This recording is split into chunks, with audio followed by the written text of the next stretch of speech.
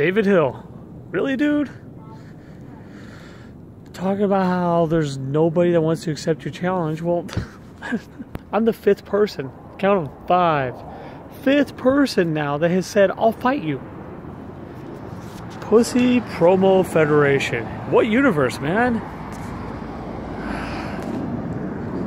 This is just silly. This is just stupid. Listen, you old Mark Henry, homeless, minimum wage loser. Just go do something else. Go be somewhere else. Bleh. My friend,